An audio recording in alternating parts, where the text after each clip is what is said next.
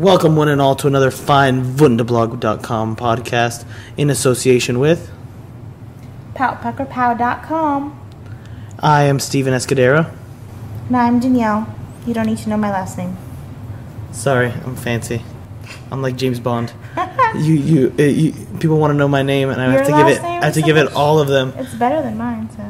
No, it's not. No, it's fun. It's not as good as Logan's though, because his last name is nothing at all except for the gasp and moan of your nerd cum in theaters, because it was amazing.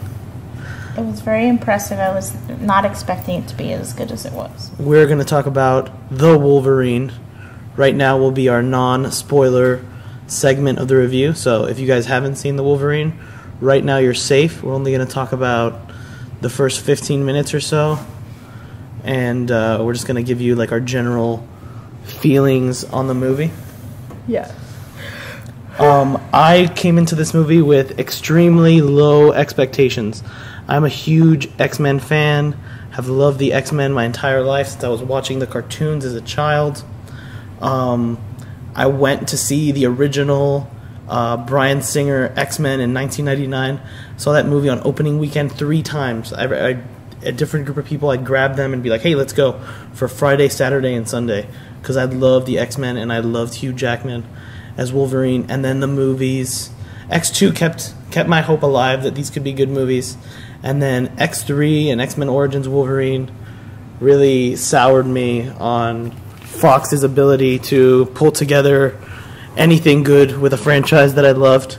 And this movie totally makes me have faith in them again, and makes me have faith that Bryan Singer's X-Men Days of Future Past is going to be amazing. Well, let's hope. Let's hope. Since the first X-Men movie, I've been wanting to see Sentinels.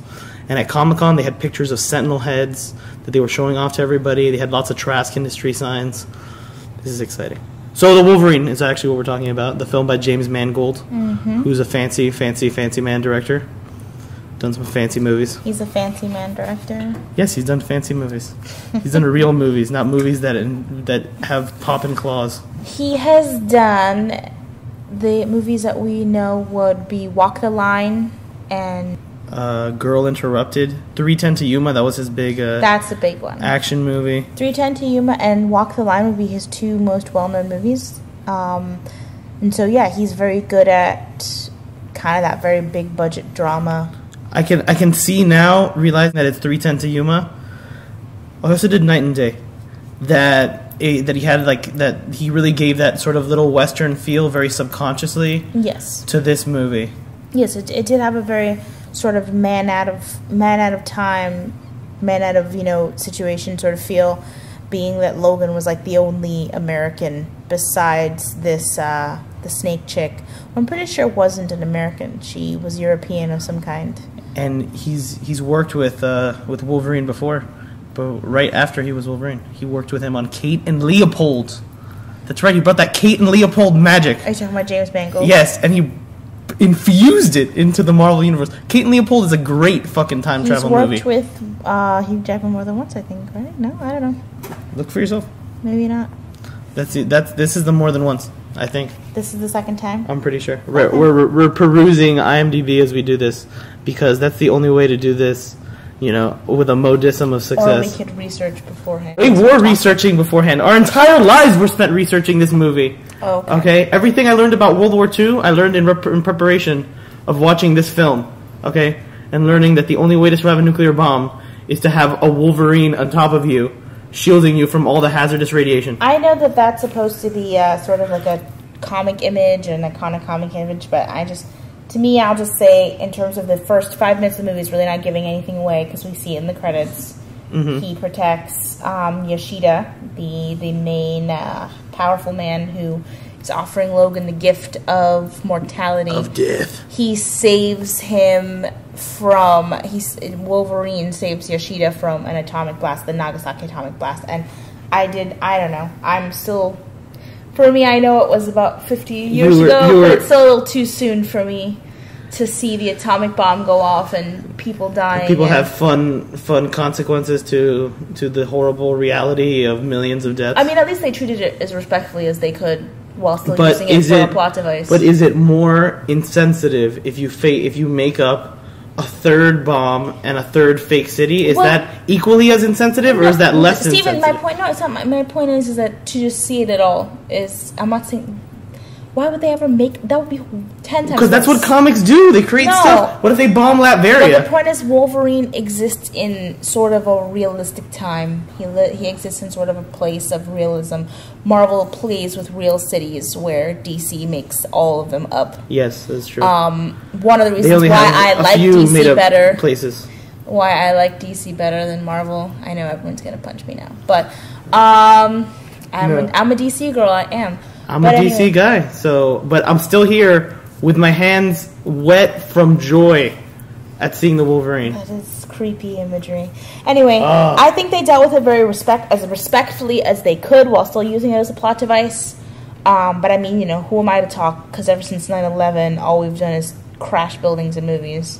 So the first scene is Wolverine getting taken out of like a POW camp. And all these soldiers are about to commit Harry-Carry. Am I saying it right? Yes, Harry-Carry. So, okay, it's not like that. It's not Harry-Carry. It could be Harry-Carry. Could it be Harry-Carry? Because I think Harry-Carry is the guy who shakes his head in the Will Ferrell sketch. Yeah, the Will Ferrell sketch, Harry-Carry.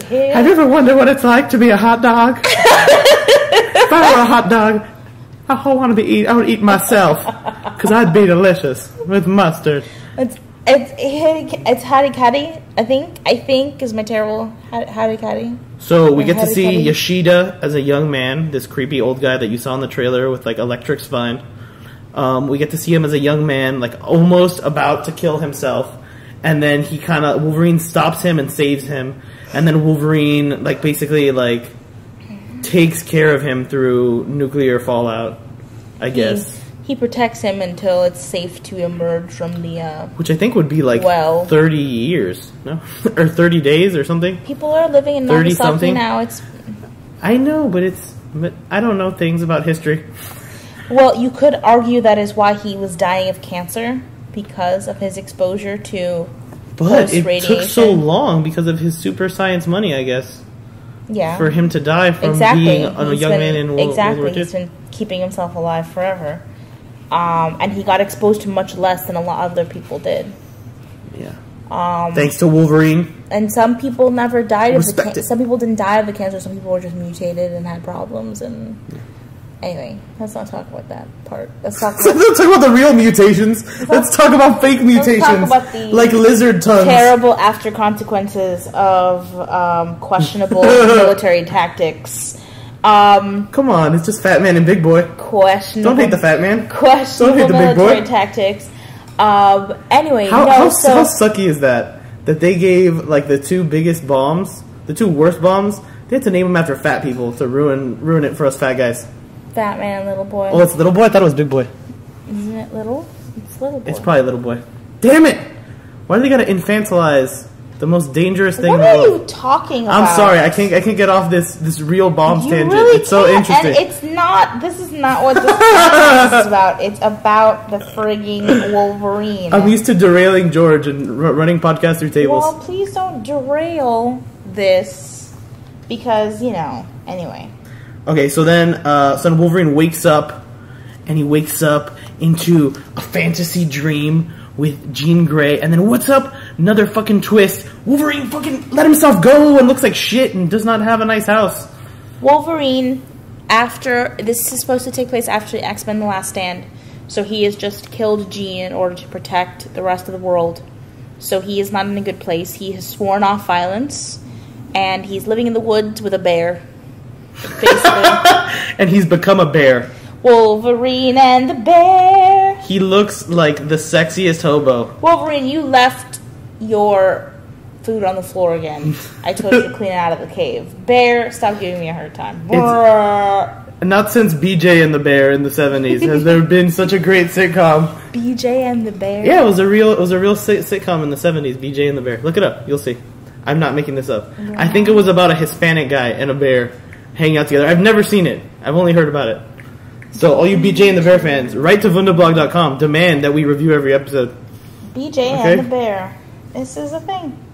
It is a comedy. BJ is my friend. But he's not a bear. Oh, he's a bear. There were 48 episodes. Yeah, 48. That's right. 48 episodes for something called BJ and the Bear. And I hope that bear gave lots of BJs. It was about him and a chimpanzee named Bear. It was a chimpanzee named Bear? Yes. Well, the title's misleading. I think that's the point. That's not fair. So he's living with this bear, and then he sees these fucking douchebag hunters, okay, who go freaking crazy with kill rage. How much fuck up his shit. There's only the first 15 minutes of the movie. Okay. Spoiler alert. No, not yet. I'm not getting there yet. I'll spoil it later. So you get to see Wolverine, like, versus, like, the way he thinks about hunting versus the way these people think about hunting, and you get to really see his hunter's thing. From this moment forward, the spoilers will begin. You should see this movie. We both enjoyed it a lot. Overall review for you? For the people who are going to leave now? Overall review for me is, don't go into it with too many expectations, just so that I don't want to hype you up, because when you hype people up, then they're like, what are you talking about? That was terrible. But it really was very different from what I was expecting. It was a very contained movie. It didn't have tons of huge, flashy, fly-around-the-world set pieces. It didn't have a lot of, here are 8,000 people coming in to talk for 1 minute and then leaving. It was very centralized to Wolverine and the few characters in the plot.